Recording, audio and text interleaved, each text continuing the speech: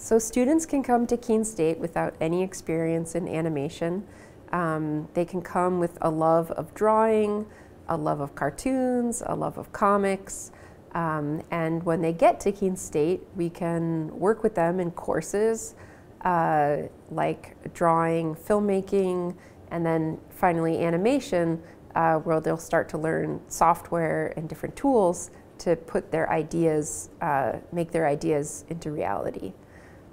Some of the personal characteristics that make for a good animator are someone who's detail-oriented, someone who doesn't mind working hard and working for a long time, because animation does take quite a while, and also someone who doesn't mind working solo, because a lot of animation is done as an individual.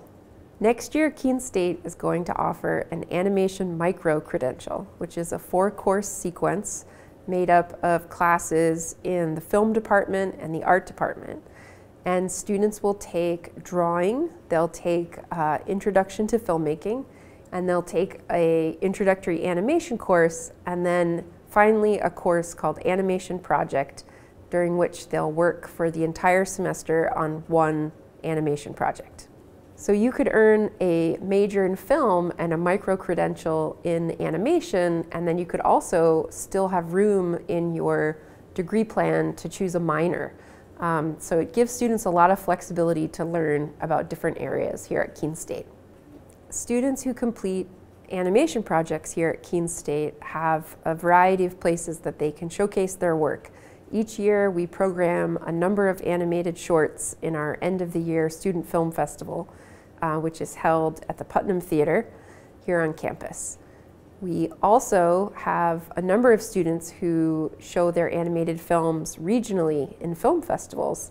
And recently we had 3 students showcase work at the Vermont Animation Festival in St. Johnsbury, Vermont.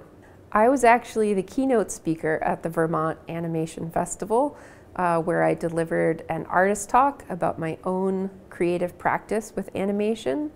And I also facilitated a workshop about pre-production, teaching students how to do everything from character design to storyboarding, to working with concept art and scripts.